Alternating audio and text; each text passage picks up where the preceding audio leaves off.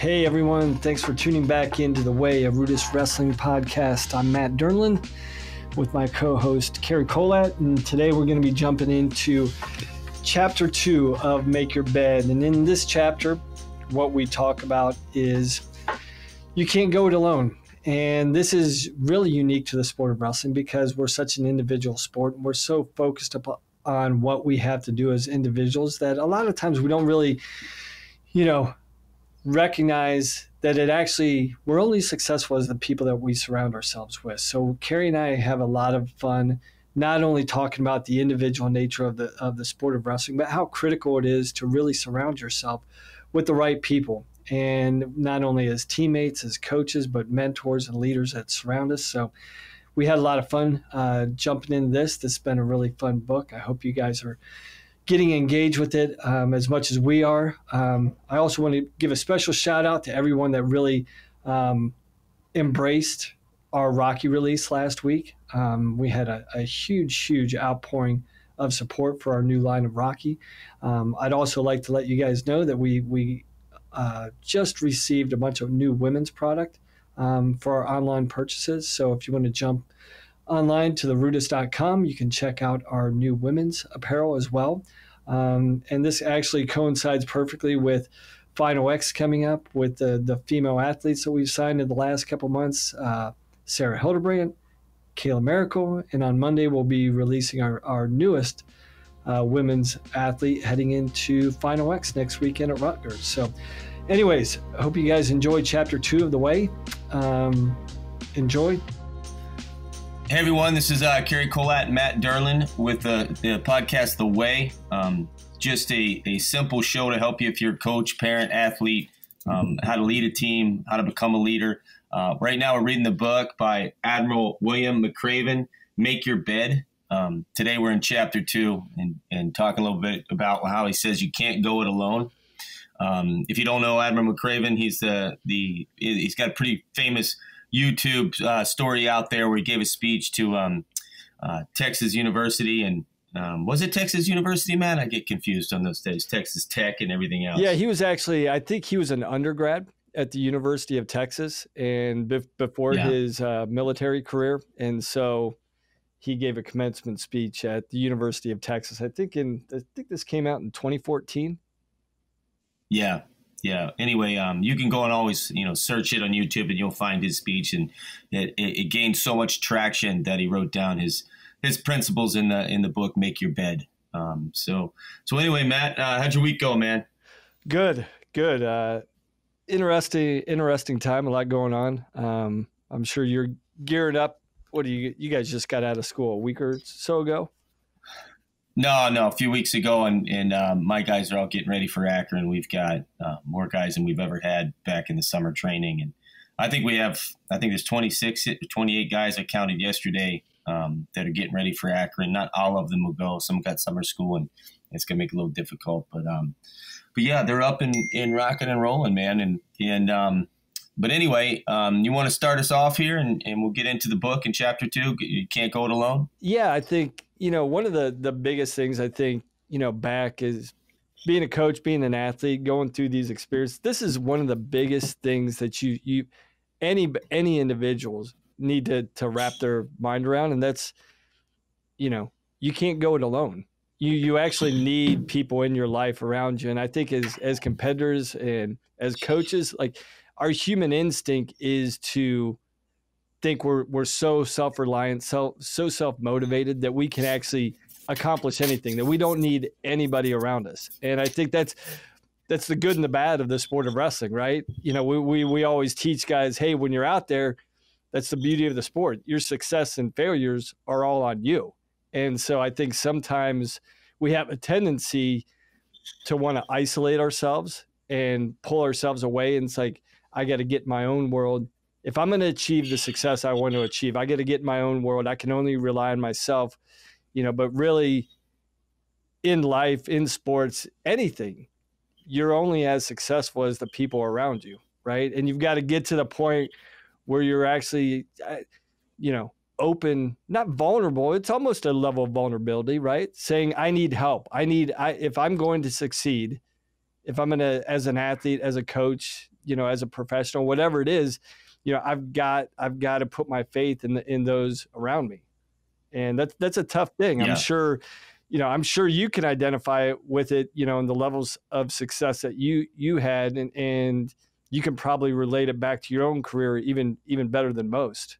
And how what triggered you to the point where you're like, I need somebody else? Yeah, for me, it's really specific. If my wife was on the show, she would tell you exactly when it happened. But I was so self-sufficient about my training. At least I thought I was. I was very organized, right? I knew when I was going to run. I knew when I was going to lift, and I looked at all that as being self-sufficient. And I learned to push myself when nobody was around, right? That's what great athletes over time start to do. You have to be able to train yourself when there's nobody there, no partner, and go on the run and still push yourself, or get in there and get the shadow wrestling and still push yourself. But so I didn't realize how much I needed my training partner. I tell my guys, my freshmen, when they come in, develop a relationship with somebody who's that main guy. You say, hey, let's go run, let's go lift, let's go drill, right? And you develop that relationship. You can always count on that person. You got to figure who that person is, going to figure out who it's going to be on your team. And so when I first went to Penn State, I just started to form this connection with Sanshiro Abe. It's funny, we just saw each other this weekend at the NHSCA duels. And so we formed this connection. And eventually to the point where I said, I gotta live with this guy. I moved in with him. We ran together. We drilled together. He was trying out for the Japan World and Olympic teams, and I was trying to make the U.S. World and Olympic teams. And in '96 he made his Olympic team, and I traveled over there with him, and I helped him prep for it. He made the team. I coached him through his world team trials. His Olympic team trials process back in '96. They picked their team back in December. And then my main quad, I didn't make my world team until like '97. So '97 to 2000 was going to be my quad. And so I was at Lock Haven then, and Sonny was at State College. We lived in the same town of Bellefonte, which is between the two. And we trained together. And then we'd go to our college practices and train there. And then in '98, he just said, hey, man, I'm done. He had already made the '95 world team, had been in the '96 Olympics, had made the '97 world team, made the '98 world team. And I could tell something was wrong. And he just said, hey, I'm done, And I asked him, I kind of like confronted him about it. I was like, hey, you're showing up late for practice. You're just, the effort's not the same. He was quitting more. And I had this sense, and I kept telling my wife, I said, I think this guy is going to retire on me. And he did, and that was his prerogative. But when he retired, man, it turned me into a spiral. Like, people ask me why. Everybody always assumes I was coaching. They say, oh, he was at Lehigh, then he was at Wisconsin, and then he was at West Virginia. I've always thought I was bouncing my career, but what they don't understand, I wasn't coaching at that time in my career. I was that guy on staff, but I was there to train, and I was constantly out searching for that same connection, that same training partner. And I had good partners, but I had never built that connection I had with Abe. And, I realized that when I thought I was going it alone, I really wasn't, and that's when I realized it. I realized how badly I needed someone. And, so when I always say my best training years came before 1998 when Abe was still competing, because he was that main go-to guy. And I had John and Russ Hughes as well. And they were awesome, but Sonny was that main guy for me. We're about the same size and everything worked. But yeah, you can't. And the day you wake up and realize you can't go it alone, man, it's shocking. And especially as a Navy SEAL, with the type of work that they do. And he talks in the book about, they make him carry the rubber raft for that reason, because they know some guy is going to get hurt or get sick. He's not going to be able to pick up the weight. And what they want to see is if the team's going to fall apart. Are they going to turn on that guy? Or are they going to be, hey, sometimes somebody's down, and when somebody's down, you got to pick it up. And that's the same way a wrestling dual meet goes. You might be counting on a guy, and one day one of your guys who you always count on just isn't there. He's just not there. And then you need that guy who isn't that guy always, stepping up, that needs to step up and pick up the slack, and that's how you build a successful team. And that's what the Navy SEALs are great about doing is getting guys to pick up the slack, and they don't baby each other, that's for sure. and help each other out. But yeah, you can't go it alone. You need that guy. Yeah, because eventually we're going to be the guy that can't hold up the boat. And we never want to be that guy. And it's the hardest thing to really wrap your mind around. Like, I'm not at my best. I need to rely on somebody else. And when you have these shared experiences, when you're going through these extreme situations, it knowingly or unknowingly, it just builds up a level of trust and camaraderie. Right. And, the one thing that I would always tell my guys, before a dual meet is, hey, be prepared to be that step up guy. One of you guys is going to have to be that step up guy today, because you didn't want to point it out, but the reality of the situation is one of the 10 that steps out on the mat that night, for whatever reason, whatever it is, injury, a bad weight cut, whatever, school, distractions, whatever, someone's not going to be at their best. So be prepared to be that step up guy. Be prepared to be that guy that carries the extra weight of the boat above your head as you're traveling down the beach, because you may be that guy the next time around. You don't want to, and you don't prepare for that. But when you have a level of trust and camaraderie, when there's that all-in commitment from those people around you, you can have a level of faith and trust that opens yourself up. Like, yeah, I can rely on these guys. And I think, not only as a competitor, but in coaching too, right? The one thing that I learned in my coaching career is like, hey, seek out the best guys. Surround yourself with the best guys. Don't feel the need like I've got to do it all on my own. Because the strength of your program, you're only going to grow the program, as successfully as the strength of the people that are around you. And that's not just in coaching, but I know for me, one of the things that I learned to rely on in coaching is my wife. And, I used to tell people all the time, like, in this career that I've chosen, if I didn't have a committed wife, two things would happen pretty quickly. Either I was going to get out of coaching, number one, or get divorced, because there's such a level of dedication in coaching. It's no different than being an athlete, right? You've got to be all in every day. And, I know for me personally, if I didn't have my wife to keep me grounded, to keep me, having perspective in my life and what I was trying to do, there was no way I was going to be able to do it successfully at all. So, I think that's some of the things you hear from coaches a lot, but I think living it, you understand like how critical your wife is, and when I look back at my coaching career, she was lifting the boat equally or more so than I was, and I didn't even realize it, because she was taking care of things at home, things I didn't have to worry about, teaching our kids and doing certain things. So yeah, I mean, it's critical that it's not just you and your coaches and your athletes, it's everybody around you. Yeah, I mean, I think anybody who's in a serious relationship knows that, and they start to figure that out. And if you don't figure it out, then you have problems. But yeah, I mean, I 100% agree with you there, Matt. Aaron has picked up a lot of slack for me over the years, and I think no matter what the occupation is, there's always parts to any kind of relationship. I think when I come back to this chapter, what I had to learn as a coach, and I'm still learning it. I don't have everything solved.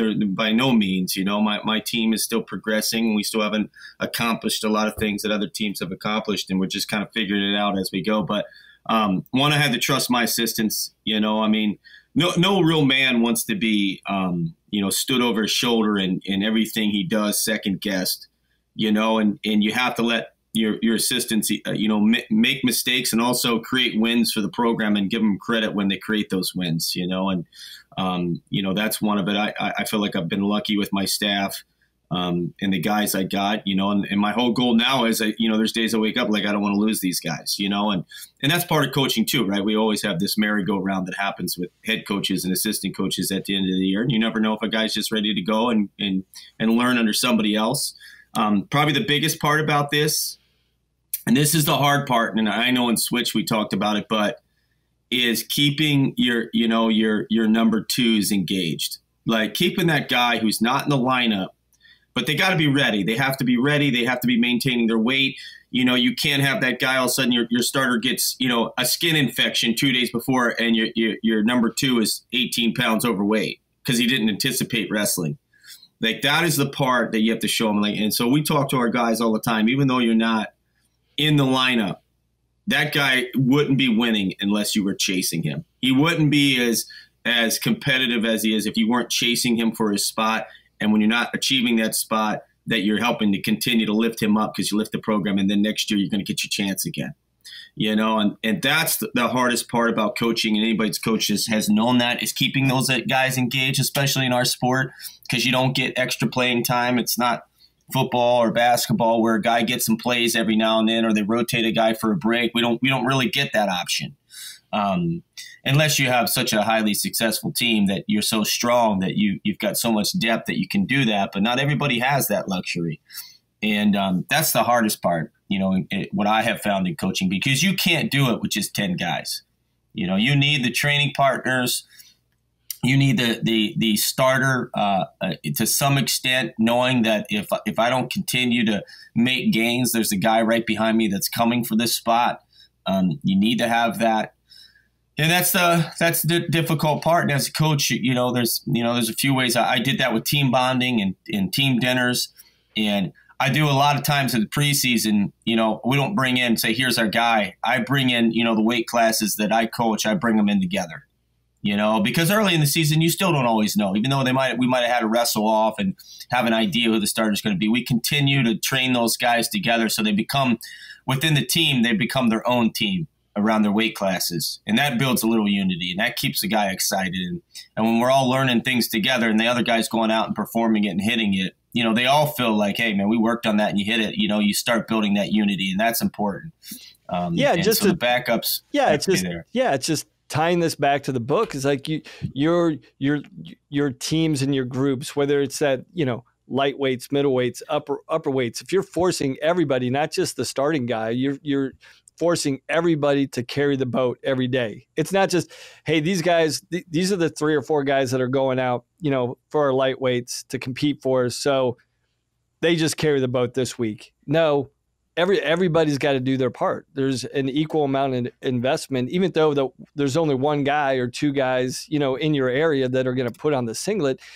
You've got to force each guy to carry the boat every single day and every part of your preparation. And, that's, you were referencing the same thing. And I would challenge my guys all the time. Like, hey, if you're the 125 pounder, you better be I hope you're knocking on my door saying, hey, coach, what other 25 pounders are you bringing in? As opposed to a lot of guys are thinking, no, I just want this spot for myself. I don't want any competition. The great guys are like, coach, bring me competition. That's going to sharpen me. That's going to steel me. That's going to prepare me even better. So I can't just, I can't go it alone in my weight class. I need competition. I need depth. And the great ones always run to that, right? They lean into challenges. They want, the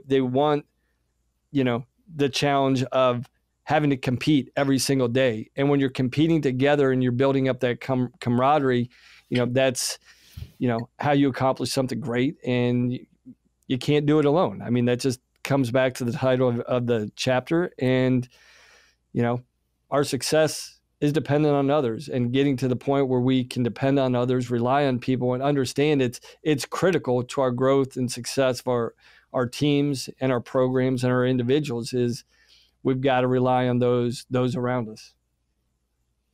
Yeah, definitely. Well, I mean, I think to sum up chapter 2, and my key takeaways are this: if you're an athlete, listening to this podcast in this chapter, find that stable training partner who's going to run, lift, drill with you, has the same mindset, and you don't realize how much of a benefit you're going to get. And sometimes you create that partner. Sometimes you may not have it. And I used to do this at Lock Haven. I'd grab the freshmen and I'd start creating like-minded people. Like, I'd make those guys come in and drill, and I'd make them go run with me, and I'd make them live with me. And, I'd give them a hard time if they were late. And as a coach, I think the big takeaway is building that unity within your groups, having your number 2 ready to go and feel like he's part of the program, even if he's not always out there in light. And we both all know that's a hard job, but that's the main part of the job is keeping those guys going. So your number ones are always ready to go and getting better and improving, and they're ready to pick up the slack, and training your team that, we can't rely on just a couple guys in the program. Somebody's going to have a setback, and there's really nothing unexpected because we train hard enough to win every time we step on the mat, and that's got to be the mindset. But, well, Matt, I appreciate it, man. It was another good talk if you're listening. And, this is Make Your Bed by Admiral William McRaven. Great little book. It's, probably 50, 60 pages, a few chapters, and awesome if you're leading a program or leading a group. This is a great book to pick up and read. All right, Cary, we will talk to you next time. All right, man. Take care.